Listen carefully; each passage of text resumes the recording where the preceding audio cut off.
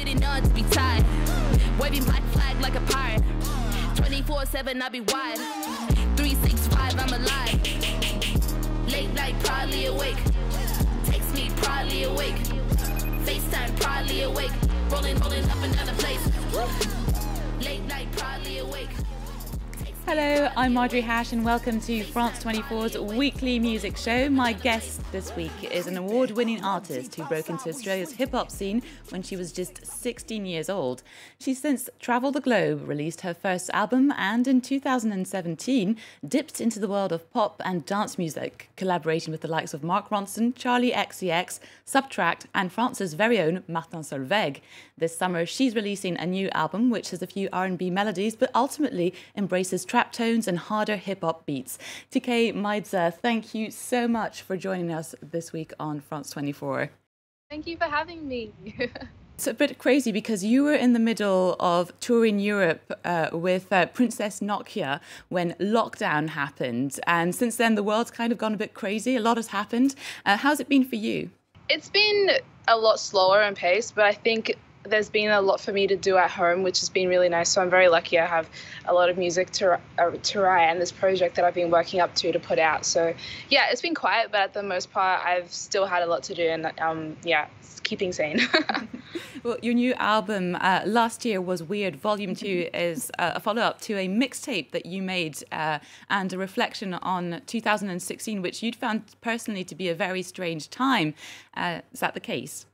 Yeah, it was very weird for me because I think everyone goes through that period in their life where it almost gets flipped upside down and you start to realize that being responsible is such, like, you have to be responsible for a lot of things like money, your family, your friends, and just learning consequences and all of those things. So I think that was that moment where I was like, oh, I have to take life a lot more seriously and I can't just, have fun all the time. Like, I have to think about the future and stuff. So yeah, that's what it meant for me. Now you're 24 now, and you said that you felt much more creatively in control of your work on this album. Do you think this could have only happened 8 years into your career? I definitely think so because when you're young, you're experimenting, you're trying to find out who you are, you're still learning. And I think when I first came into the music scene, I was still trying to figure out who I was, but I was lucky enough that I just had a good ear for, pop music, rap music, and just things that I thought were cool. But I think as I've grown up, I've really had to think, what do I want to put out in the world and how do I want to present myself and what do I want to add to this world? And that's kind of what I felt like doing with these projects. I just really had to think about the music and the message instead of just making songs for the fun of it all the time. Well, how about we check out one of your tracks, Shook. It's an incredibly infectious tune and it's perfect for the summer. I swerve, bitches, why they even got nerve? Outside, they be looking like squirrel. No time for a hater, I squirt. Ching, if you got them pillin' right. These mans, yeah, I got them all shook. Earthquake, yeah, I got them all shook. I came out to play by the book. Yeah, I make the bands, yeah, I got them all shook. These mans looking at me all shook. Talk about it, but they never gonna do it. I came out to play by the book. Yeah, I make the bands, yeah, I got them all shook. Now, you've said of this video, which was shot before lockdown, that the junkyard setting was supposed to represent a future where everything had fallen apart. Does it feel a bit strange now to have come up with such a concept? Definitely. I didn't expect any of this to happen. And I think when I was called and told to go home straight away, I was like, oh my God, I felt like I was almost predicting the future in a way, because it just feels like it keeps getting crazier and crazier as the months go by. But I don't know. Yeah, it was definitely, I didn't expect for things to happen the way they did to come in line with my concept for my project. And Last Year Was Weird is going to be a trilogy. How do you think 2020 is going to affect the writing of Last Year Was Weird Volume 3? For most of the projects actually done, like I managed to work a lot before lockdown. I was in LA in December and in January. But I think what's happened throughout the year, it's really made me think again about like, what do I want to put out into the world? What do I want to say? How will this help other people? And how will this help me? So I think it's just helped me look at things a lot more. And you were born in Zimbabwe and moved to Australia when you were 5 years old. And it feels like over the last few years, the world is starting to recognize Aussie rappers who stem from the African diaspora. Have you, as an artist, felt a shift in the attitude and visibility both in Australia and around the world? Definitely, yeah, we're definitely being embraced a lot more, and I think the fact that that's happening, it gives like another gateway for others like us, and others who want to do what we can do. It encourages other people like us, which is amazing. I think it's a really good time, and there's a lot of really good opportunities for Africans in Australia, and I think in the world as well. Like, it's okay to be different and versatile, and I think a lot of these artists, you're from Africa, you live in Australia, and then you probably listen to grime or American hip hop, or there's so many influences, and I think it's a good time to be versatile. And your uncle was Andy Brown, a politically engaged Zimbabwean artist that you've described as the Bob Marley of Zimbabwe in some ways, and I know your father toured with him.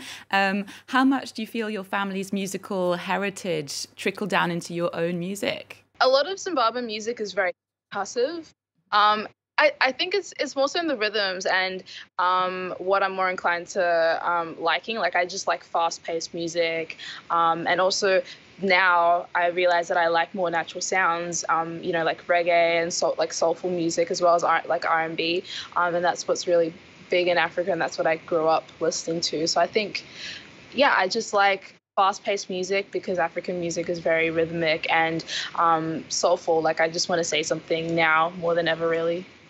Okay, how about we just take some time to check out some of this week's other new releases. And one of America's biggest country artists and vocal marijuana lover, Willie Nelson, is back with a new record entitled First Rose of Spring. Now, as you can imagine, his 70th studio album, yes, that's 70th, as in 10 times 7, was actually meant to be released in the spring. If you like horses like me, this video is worth the wait.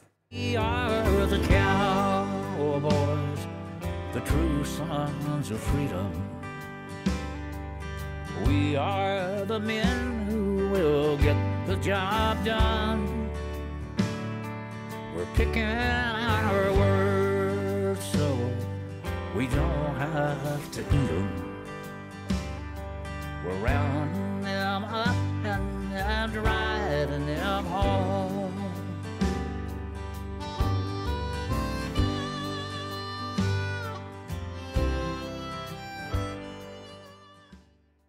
Willie Nelson there, whose new album includes a cover of Charles Aznavour's Hier Encore. Now, fans of the 87-year-old will be delighted to know he's releasing a memoir in September entitled Me and Sister Bobby, True Tales of the Family Band, which he co-wrote with his sister. Now, Tkay, I know you're releasing a fashion brand. Have you ever thought about a memoir already? I know you're only 24, but still.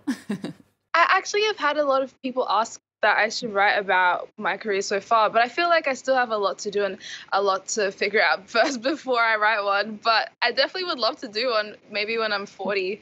Yeah, something to look forward to. That's great. Now, over to a British-Icelandic trio, Dream Wife, who met at art school in Brighton and started what was initially just a fake girl band as part of a performance project.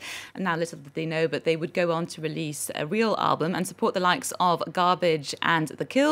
And they are this week dropping their second LP, So When You Gonna, which is filled with high-energy pop punk that tackles body image and encourages self-empowerment. Put your money where your mouth is. Put your money where your mouth is. Put your money where your mouth is. Don't choke. You see, hardest time is money, never apologize. These are the rules. Hardest time is money, never apologize. These are the rules. Hardest time is money, never apologize. These are the rules. These are the rules.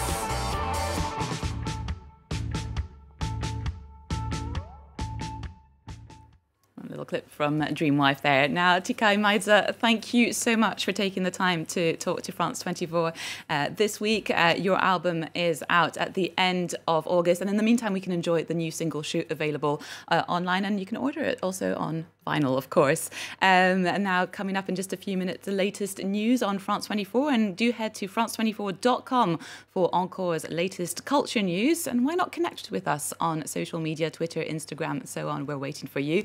We're going to round up this week's show with Niger's Alou Esseni Ani Vola and Ethiopia's Girum Mezmur, who are this week releasing their first collaborative album, Afro-Pentatonism, rallying call for peace in the region of Niger, and sung in Anivola's native tongue, Tamashek.